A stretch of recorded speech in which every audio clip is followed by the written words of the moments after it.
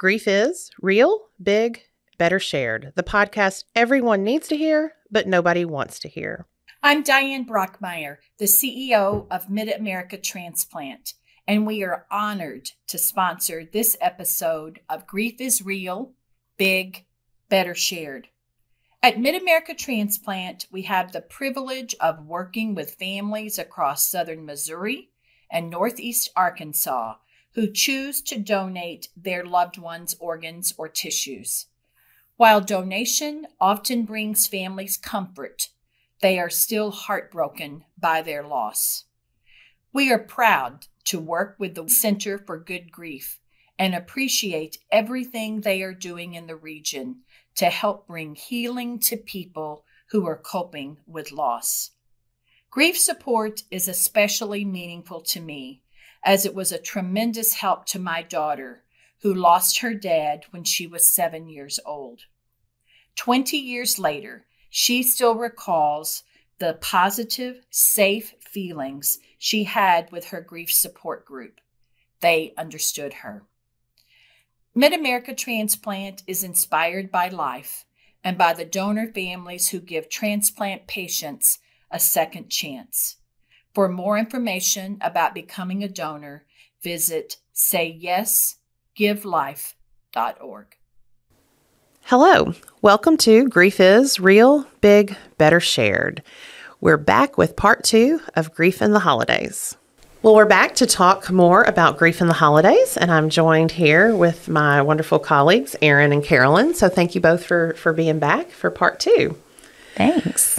So, we typically do this all the time. Before we can get back into this, Erin, can you just give us a kind of a quick review of what is just grief on a normal Tuesday, and then we'll talk more specifically about the holidays. Sure. So at the Grief Center, we always say that grief is all the thoughts and feelings that run around inside of us when a loved one dies.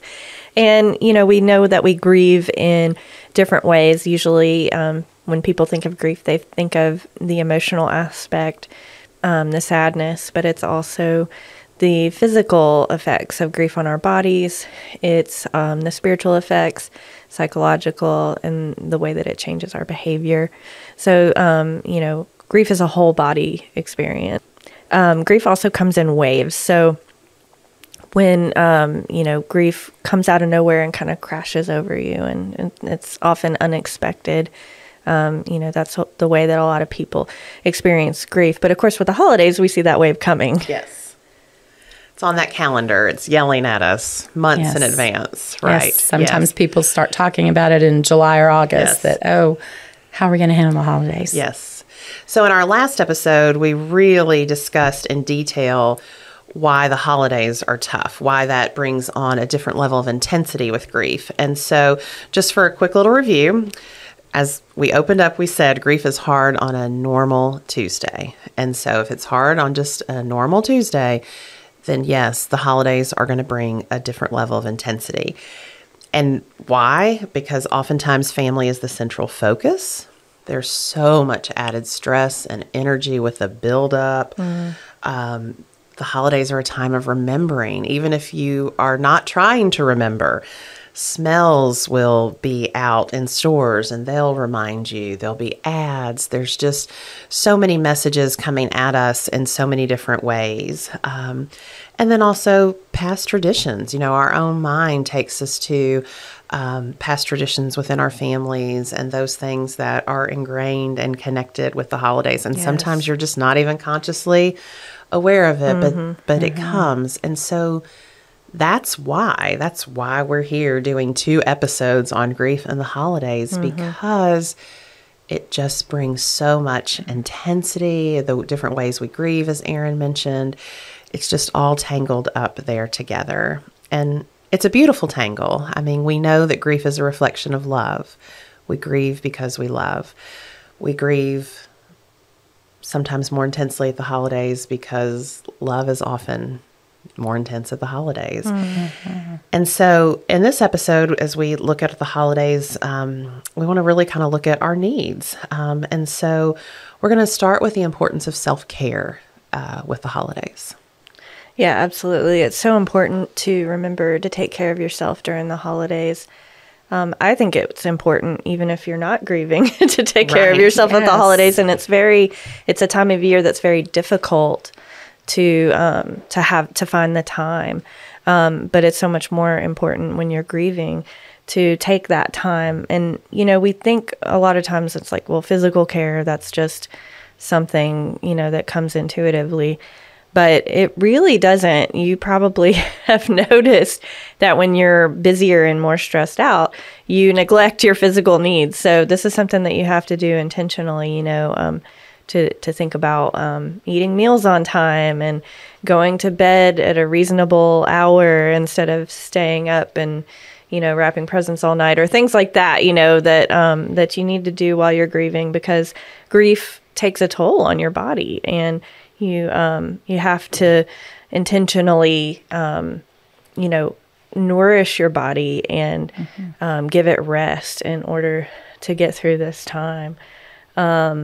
So yeah, those are two components that are really important, is rest and nutrition. So, getting enough sleep, having a good bedtime routine where you can wind yourself down for the night and really rest your body, and then also trying to eat good foods, because the holidays we have so many sweet options, yes. and it's totally okay to indulge here and there, but if all you're eating is sweet potato pie the whole time, then you probably need to eat a salad every once in a while.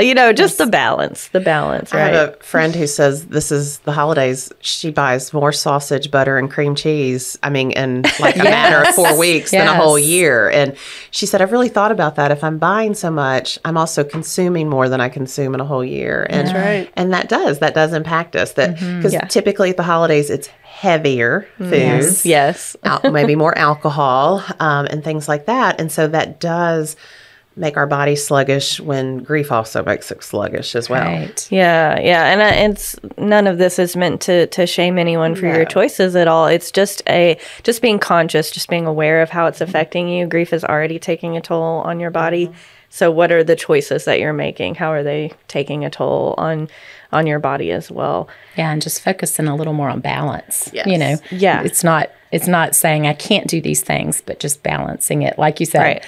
balance the 3 party meals that you have with a salad night. Right. I have a client too who just realized how much she was not drinking water during the holidays. So she started carrying around a big jug just to help her get her water in, because she was drinking, other things. Yeah. Because she Yes. was at parties and things like that. I was just going to say that I'm terrible at remembering to drink water. And when you have access to so many other types of drinks, it's easy just to, here's another one, and you drink that. But I love the idea of just carrying that jug around with you and just reminding yourself. So the physically taking care of your body is kind of the first step, because if your body can't keep going, then the rest of you can't. And that leads us into talking about that emotional and spiritual self-care that's so important as well. I think time management is so difficult during the holidays. Yes. And if you're anything like me, you put everything on a calendar or you'll forget to do it. So put self-care time on your calendar, like schedule it into your day. I'm much more likely to perform a self-care task if I put it on my calendar, to go for a walk, or, because you get so busy during the holidays with all the tasks that you're trying to complete, but you also need to take time out to rest and fill your spirit and your emotional needs. And this also means to take time out for your grief during the holidays. It's very important to take some time to remember your loved one and ask yourself, what do I need in my grief right now? What emotional needs are coming up for me? Do I need time alone? Do I need to reach out for support?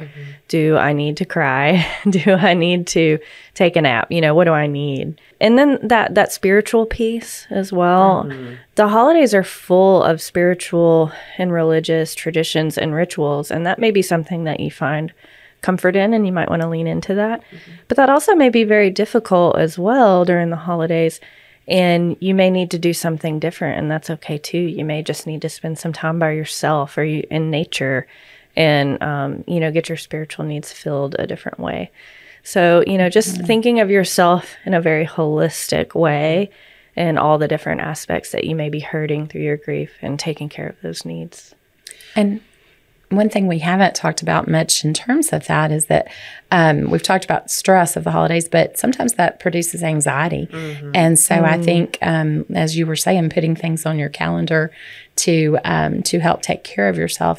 It's also important to fill that time in your day, have this time for relaxation, whether it's some breathing exercises or whether it's meditation, some yoga, something that's going to relax your body, because that is so important as you move through the holidays, because it is a cumulative effect.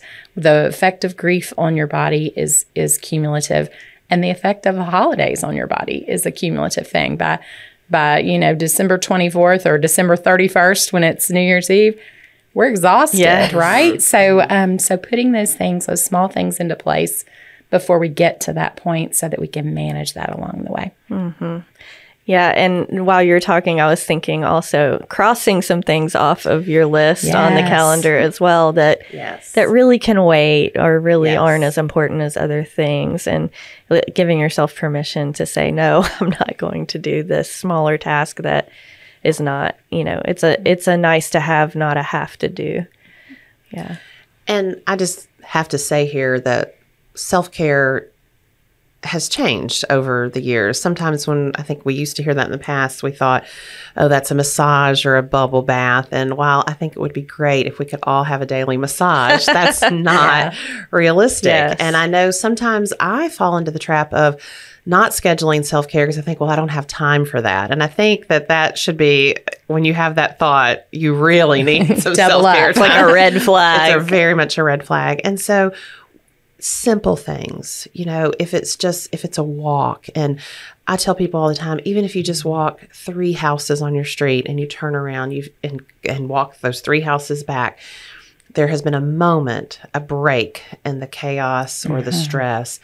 There are so many apps out there now that are free, and you can set the time that you want it to tell you that you'll do a mindfulness, a breathing activity that will take less than 5 minutes. And so I really do think there are some really great practical things when we're grieving that don't cost anything and that don't take a lot of time. Right. Yes, absolutely. Absolutely. Yeah.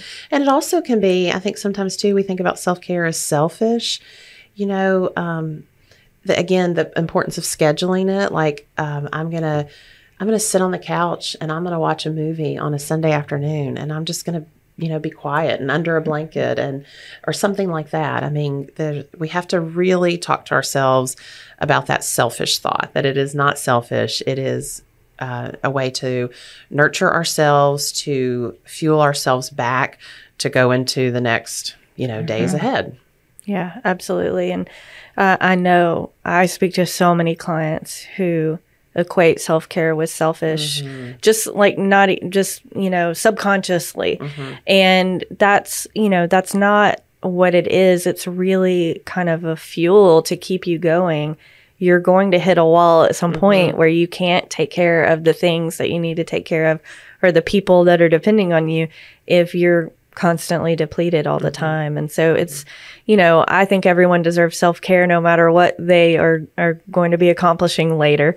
But, if you're the type of person that kind of needs that permission to take care of yourself, you can also think of it as you're not going to be able to take care of the things and the people that need you later if you don't refuel yourself. Yeah. And sometimes we say to our clients that, maybe they have to tell their family, well, my grief counselor told me, That's right. So I think that's also what we're using this episode as. You can walk away from this and say, Angela and Aaron and Carolyn said. Yes, yes, absolutely. I was told. I need to do this. Yes. Well, in our last episode, we really talked a lot about some different practical tips to help people cope during Thanksgiving. And I think those all certainly apply to December holidays as well. But let's just kind of look at those in light of thinking about December holidays and maybe just things that might be a little bit more specific to these holidays other than Thanksgiving. Yes, absolutely. So, just like we talked in the last episode, there are things that you can do to welcome your loved one to the holiday. It's so important to remember them. So there are some different ideas that you can use for December holidays. So a lot of times people like to bring in holiday objects that remind them of their loved one. This could be things from the past, such as, if your family has the same stocking for loved ones every year, to make sure to bring out their stocking as well and put it up just like you normally would. Some families that we've heard of have done ornament exchanges or bring ornaments that remind them of their loved ones, to put on the tree and to tell stories about their loved ones through the ornaments. And I just love that idea. And I know that a lot of families have really had meaningful experiences through doing that. I know that some Jewish families like to incorporate their storytelling of their loved ones into the lighting of the menorah candles and things like that. So, whatever holiday you're celebrating, you can find ways to bring your loved one into the holiday and into the table with you. You can bring your loved one to the table literally if you want to by, bringing an empty chair that represents where they would normally sit, or by making a favorite food for the holiday dinner. Mm-hmm. I think this is a good point to talk to some families as well, because sometimes parents and grandparents can be a little worried about grieving during the holidays with children. I had a wonderful 7-year-old years ago that I saw, and when the Christmas decorations came out, Mom did not get Dad's stocking out. I mean, she left it in the box and actually put it back in the closet. And this little 7-year-old came home from school and the house was decorated, and she went and found her dad's stocking and promptly put it where it always went. Wow. And Mom took it down and put it away. 7-year-old got it back out. And so the 7-year-old came in to see me and was just could not believe what is wrong. What is wrong with my mom? She kept putting it away. And Mom is like, what is wrong with her? It's sad and terrible, and I don't want to make her sad. And so, again, we've talked about this in some other episodes with children's grief, that we so badly want to take care of our kids, and we don't want to make them sad. And I think this is an important place to say we're not making them sad. You know, they are grieving as well. And these are traditions that they're used to, and these are connectors to their loved one. And it can be a really helpful way to help them grieve is to have maybe the stocking. And I know that over the years, we've had many children who during the holiday season might write notes or draw pictures and put in their dad's stocking, or or maybe if it's their sibling who died. And that is a very beautiful way of mourning and allowing them to express that grief during the holidays. So it's just finding those ways to do that is so important. Mm-hmm. Absolutely. And I just love how kids grieve so simply sometimes compared to us adults, how it's like, well, of course we're going to bring dad's stocking out, right? It wasn't even a question to her. And I love just that very open and honest approach to grief, and adults can really learn from that example, for sure, that the kids set for us sometimes. And, you know, that kind of goes into the next point, which is that the grief is going to be in the holiday with us. That's just a fact. And there isn't any way to avoid bringing it into the holidays. Even if you ignore it or don't talk about it, it's still going to be a visitor in the room. You're just, like Carolyn said in the last episode, the elephant in the room. It's going to be there. It's just, are you going to talk about it or not?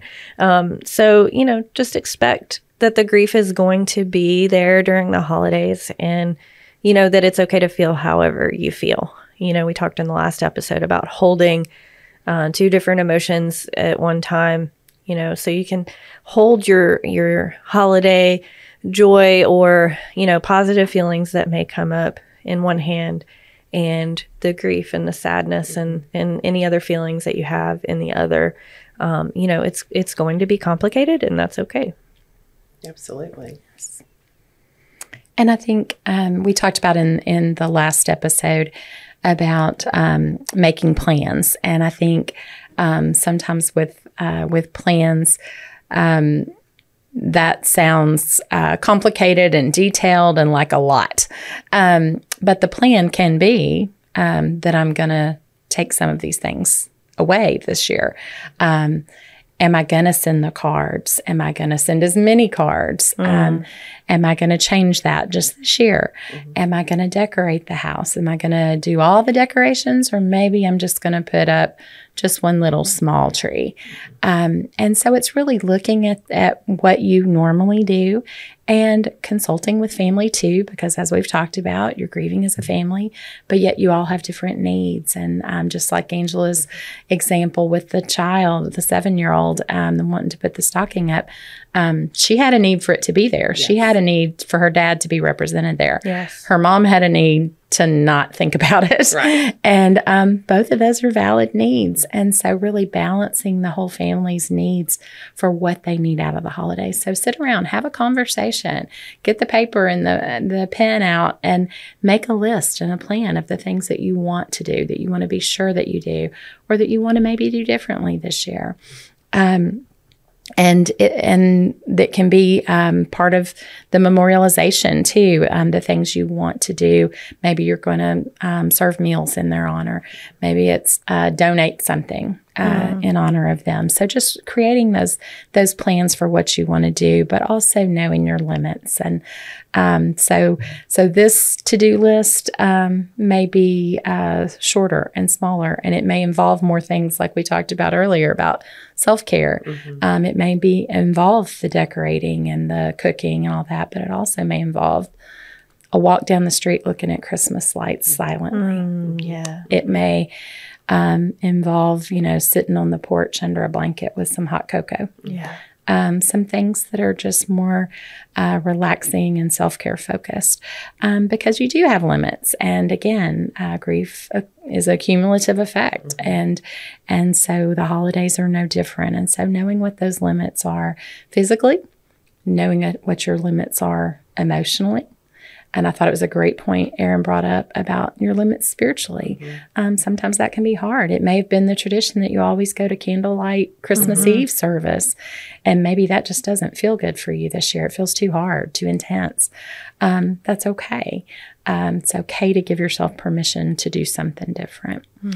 But most of all, just never losing hope. And we talked about in the last episode kind of why we do this work and why it's meaningful to us. And I think that is one of the biggest reasons is because we see hope. Yes. And right now it doesn't feel like it. It's hard for you to see. But it doesn't mean that joy and that meaning and even those joyful and meaningful holidays can't be there again. You just don't see it right now. But know that we've seen it. We've all been doing this work a long time, and we've seen so many people find that joy in their holiday again and always carry their loved one with them. It's always a presence. It doesn't go away, but it doesn't mean that you can't experience that joy too. Yes. And I think that's a good point to remember that there is humor with grief sometimes too. And sometimes that can really surprise us. It can just come out of left field or something. I know I was sitting here listening to Carolyn, and it made me think when my dad died, we were trying to decide what we were going to do. And we decided we wanted to light a candle. And I think it was somewhere in the 90s, floating candles became a thing. Yes. Right. And my mom had bought all these floating candles, and there's just this, we all could remember this, like my dad seeing them for the first time, and he was like, huh, really? And his next comment was, well, that's kind of stupid. And so when we landed on we were going to light a candle, it's like we all went back to that conversation and we were like, floating candles. And so that's what we started doing at Christmas was lighting a floating candle, and it makes us laugh. And we all kind of go, it's pretty stupid, and it just, but it brings some joy and it brings some laughter, even though obviously we'd much rather have him than a floating candle. But I think we have to remember sometimes that humor can come and surprise us in our grief. Definitely. My father was well known for being a little bit grinchy at Christmas, but yet still loved his presents. And so we would go every year to this Christmas performance that he refused to go with us to at Theater Memphis, A Christmas Carol. And every year while we were gone, he would open his presents, but we wouldn't know it.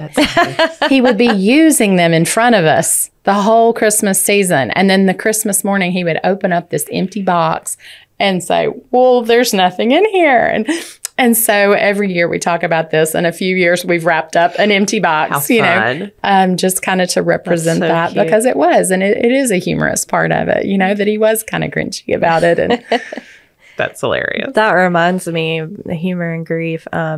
My grandmother, who was, my person, she died a couple weeks before Christmas several years ago. And when we had our funeral, we, when you're behind the curtain and you're saying goodbye, well, our family started telling stories about my grandmother, and we just were in uproarious laughter. Oh. And it was funny because one of the cousins that wasn't behind the curtain later was like, we did not know what was going on with y'all because we were laughing so hard after. It was just because we were telling funny stories about my grandmother, and it was very respectful of her, but it was just sort of, it was joy. It was joy, and just humor in our family is a big way that we deal with grief as well. So, yeah, that's such an important part. Yeah, it is. Absolutely.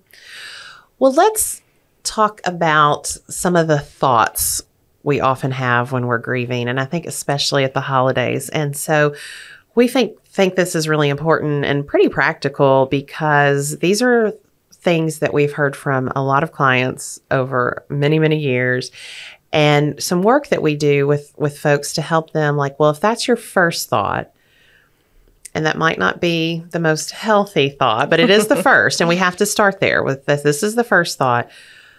What might be the second thought? And so that's what we're going to do right now. We're going to look at honest to goodness first thoughts that people have said to us over the years regarding the holidays.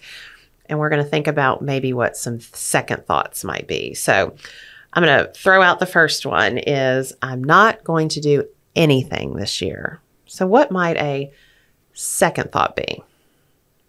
Yeah, I love this one because I think so many clients do say that. I just don't want to do anything. I'm not going to do anything. But also we talked about balance earlier. And many times it's balancing your needs and other people's needs. And so it may be that you don't want to do anything, but you have little children that you feel like you need to create that holiday for. And so there's a balance. So that second thought can be important. So it may be the second thought is, well, I'll do one thing, or we'll have one gathering, or I will do just the cooking, the decorating. I'll make one special dish. I had one time, you just maybe think about it with the cooking. Well, we'll have Christmas, but it's going to be, I'm ordering the food. Yeah, catered. I'm not making anything. Yeah. Okay, so here's another first thought we hear a lot. No one understands my sorrow. Yes. Well, I would say you're right. Right. No one does understand exactly what this grief experience feels like for you. And I know sometimes people try to say, I know exactly how you feel. And you're like, no, you do not. But we do know that some people are going through similar experiences, similar enough that they can support you, or that they can, have an idea of how you're feeling. And, it would be a good idea to try to reach out to that kind of support if you can, whether that's someone in your family who you feel like is experiencing similar grief to you, or, perhaps a grief group in your community. We offer those through the center as well. So, you're exactly right. Nobody knows exactly what you're going through, but there are a lot of grieving people out there that do have an idea and that could possibly offer some support. Yeah. I know I might start to cry, but I'm just not going to let myself. Well, a second thought might be that I'm going to allow myself to feel my feelings. I'm going to allow myself to cry. I think we talk a lot about having to redefine strong. And sometimes we think strong is showing no emotion. And truthfully, no, it's strong to face your emotions, to feel them, to allow yourself to be there. So that second thought might be, I'm going to allow myself to feel my grief. Good. So this resonates with a lot of what we've said. There are too many memories, and I don't want to think about them. Yeah, memories are hard because they create such an emotional response. Like, different memories can create different feelings. You may have, very humorous memories of a loved one. We've talked a lot about that. And those memories may bring up good feelings, but there may be other memories that are just too painful to think about. So I guess what I would say is, are there some memories that you can find that do bring you comfort? Maybe focus on those during this time. And also to take breaks from your grief. We talk a lot about dosing grief. And what that means is just, can you spend a few minutes on a memory and then take a break and go do something else and get your mind off of it? You don't have to, spend hours and hours. You can just dedicate a few minutes to your grief and then move along with your day. And that's going to give you a little bit of comfort and kind of grief release, emotional release, but not overwhelm you. So important. Absolutely. How can I be happy during the holidays? It feels wrong to celebrate. Yes, we hear this one a lot from clients because they think, well, it's nothing to celebrate. Right. My life has changed in a way I didn't want it to.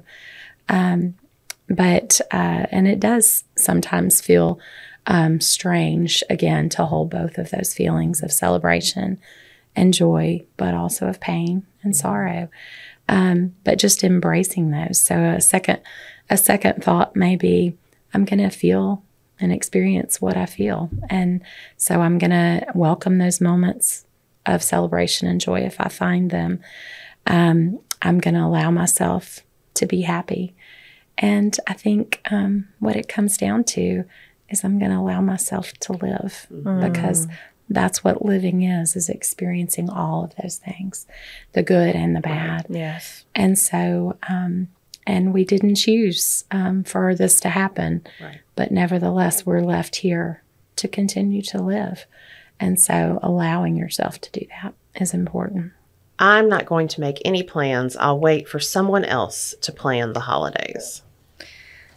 I do hear this from clients a lot of times, and I understand potentially maybe you could have someone else plan it, but I think that it would be good to have a conversation with them about that. Like, I'm not up to planning this year. Could you handle it if there's someone else that you think that could do that for you?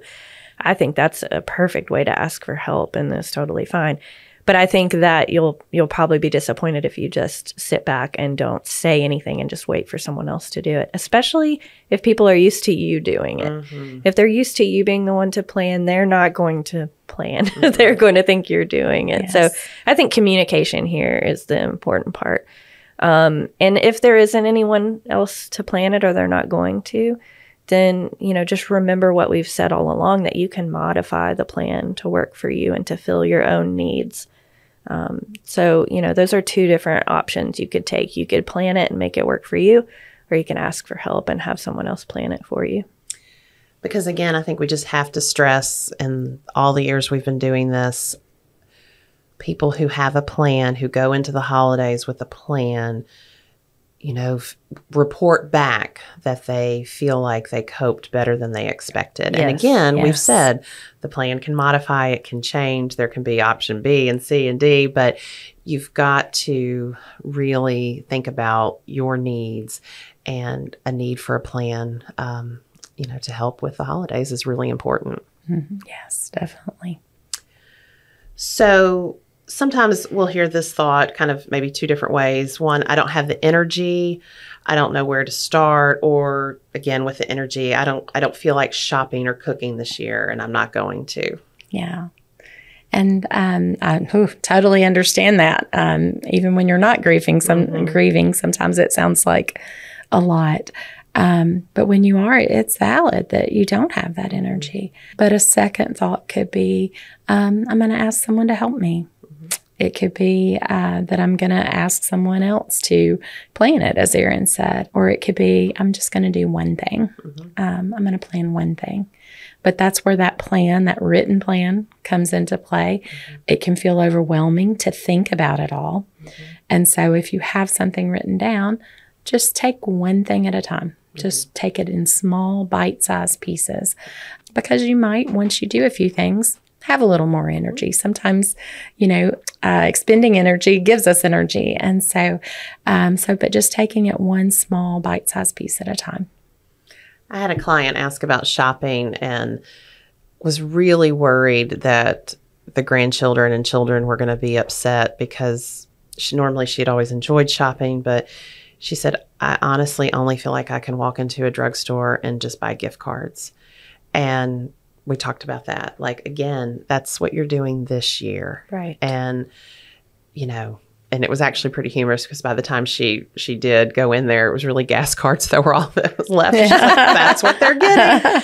But that's what they got that year. That's what she had the energy for. Yes. And, we really just had to talk about her self-esteem and self-worth and that she wasn't becoming a terrible, awful person because that one year she gave gas cards. Yep, so. Absolutely.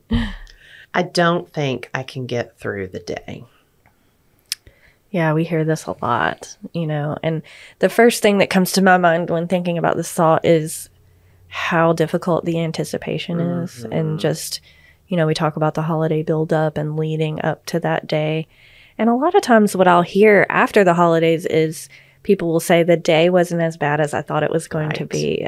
It was much worse in the days leading up to it because I was so worried about how I was going to do. And that's totally understandable. So I think just keeping in mind that, there is a lot of buildup, there is a lot of anticipation, and you do have a lot of worry going into it.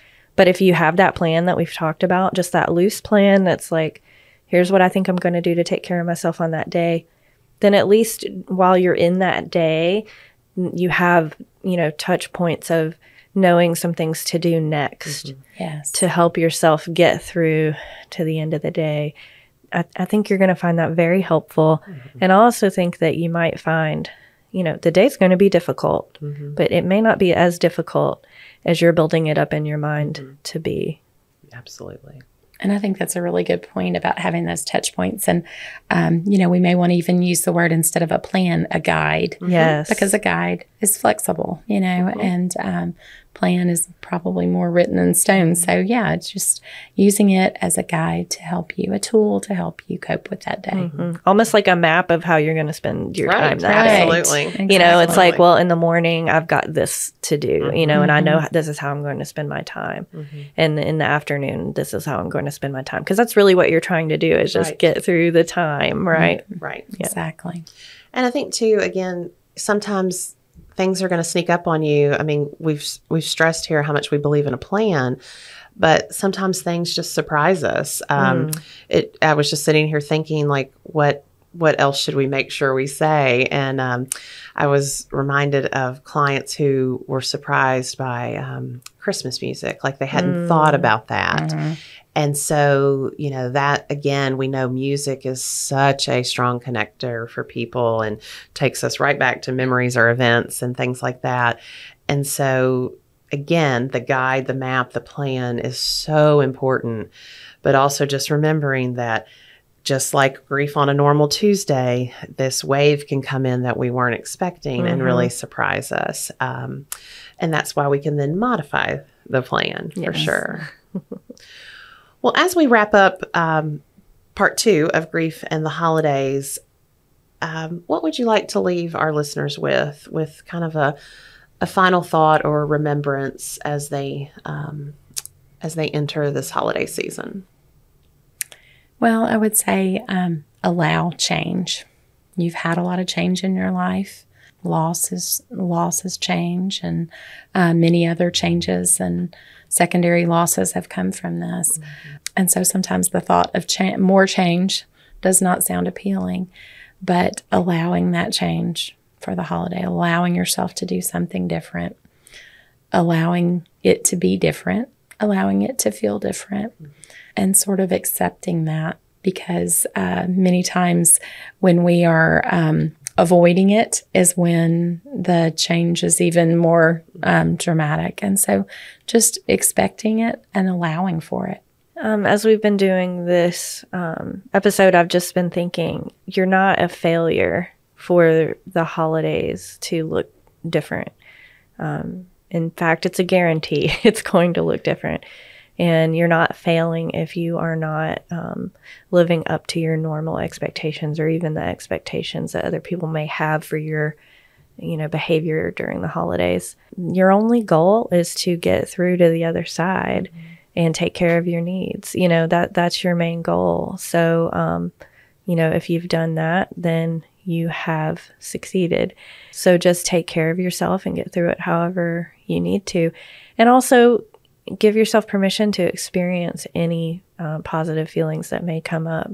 That also doesn't mean that you are failing at grief if you feel happy or, you have some joy or you experience some good things during the holidays. We want that to happen for you.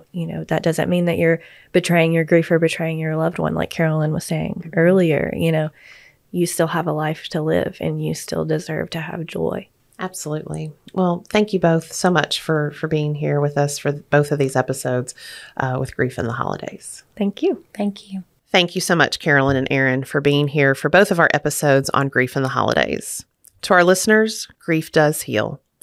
Let me say that again. Grief does heal. We also know that it demands so much attention and care, especially at the holidays. Remember that your grief is a reflection of your love, and you are not alone. The world is full of grievers like you. You can learn more about us at www.baptistgriefcenters.org. You can visit our YouTube channel at Baptist Centers for Good Grief. And remember, grief is real, big, and better shared. We'll talk soon.